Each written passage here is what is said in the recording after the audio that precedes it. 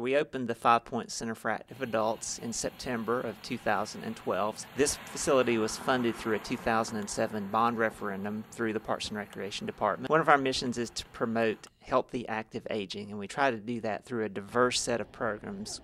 Everything from fitness and wellness programming, computer classes, health education programs, and special events. We offer about 22 different fitness classes, everything from chair-based exercise programs all the way to Zumba programs. So we try to fit everyone's fitness levels. We also do some sports programs which are fun, such as table tennis and pickleball, which is a great sport for seniors to get involved with. We also have a fitness room that has weight equipment and cardio equipment that seniors can use while they're here. We do have a computer lab here. We have a partnering organization called Raleigh Senior Tech Ed.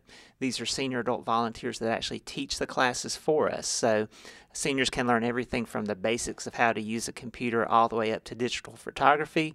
We're also doing iPad, iCloud classes. We'll be doing some PC classes as well as Apple-based classes in the future.